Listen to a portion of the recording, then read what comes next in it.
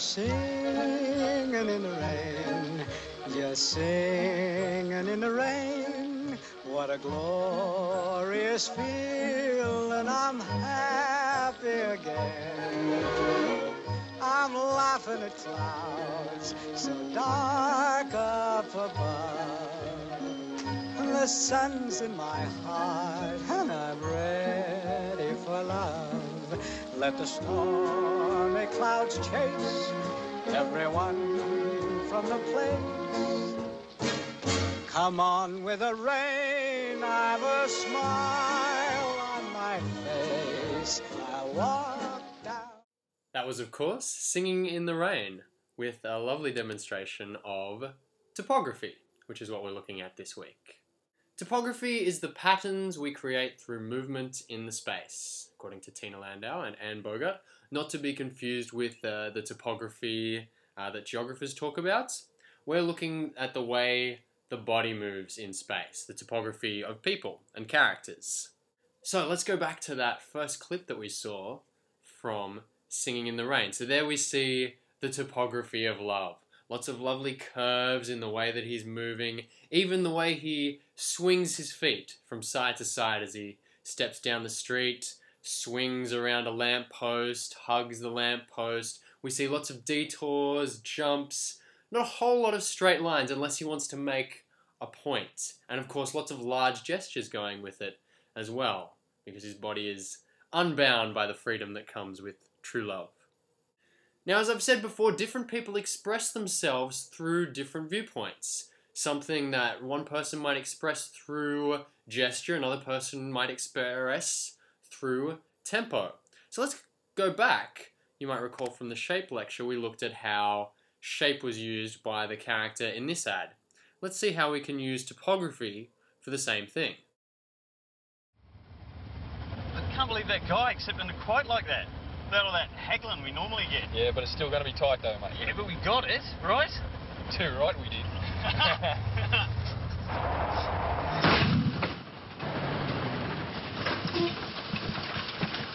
Stay there.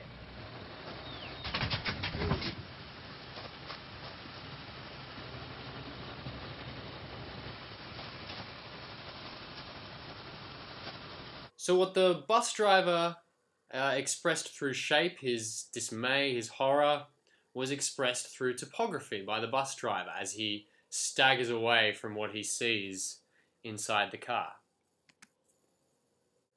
One way to start thinking about or looking at topography is to look at the footprints that characters create. So imagine that your characters or the people that you're watching had coloured paint on their shoes. What would be the trail that they leave through the space? So on that note, let's have a look at some footprints created in space and see what story they tell.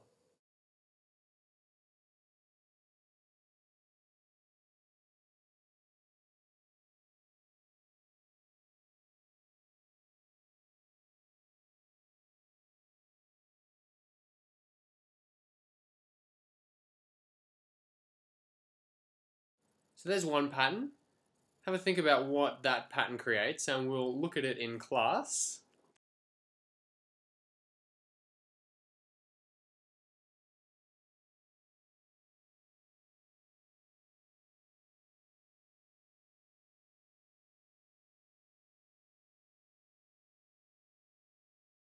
What's this story here? What is the character here doing?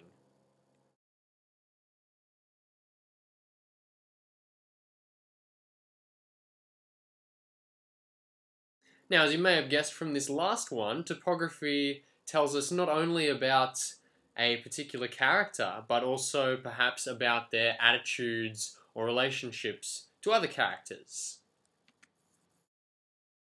We've just looked at topography by imagining footprints, coloured footprints from people with paint on their shoes. But don't let that limit the way you look at topography. If we go back to the definition, topography is the patterns we create through movement in the space. So we're not just talking about footprints, but the patterns of all the parts of our body, the way we move our arms, the curves or the straight lines. So we have an example here, a photo taken of someone doing parkour, and we can see from the freeze frames the pattern that they're creating in space, not just with their feet, but with their whole body.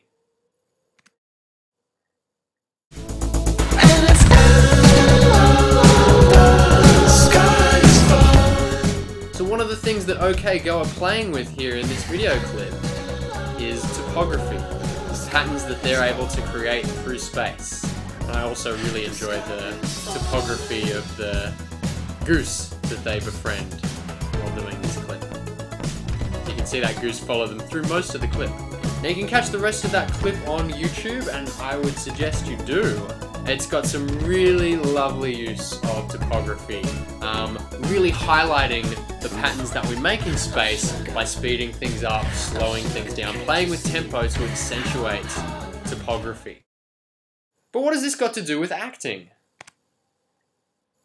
So now let's see how the good people at Pixar use topography.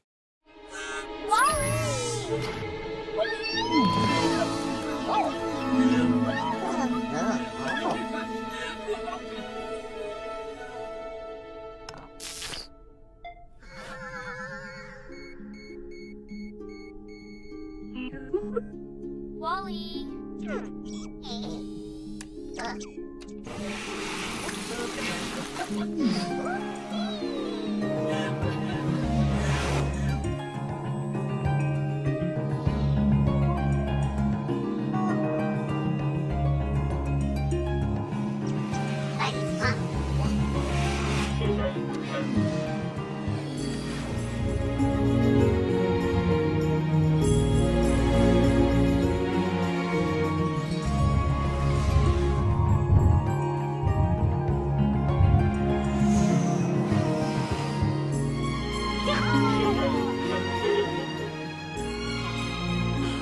Oh, so many stars. Oh. Hey! Hey, that's what's his name? Hey, what the? Look at that. What? Hey, I know that guy. It's, Wally. That's it. Hey, Wally. Hey, it's your buddy John. Hey.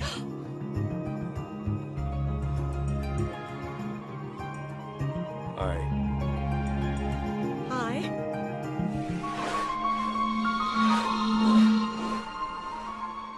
So you can see in this clip, the topography is literally mapped out behind Wally and Eve by the trail behind them.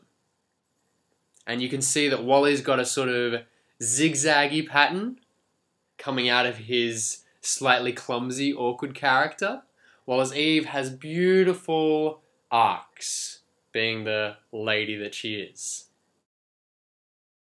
Now, we're going to go for a break.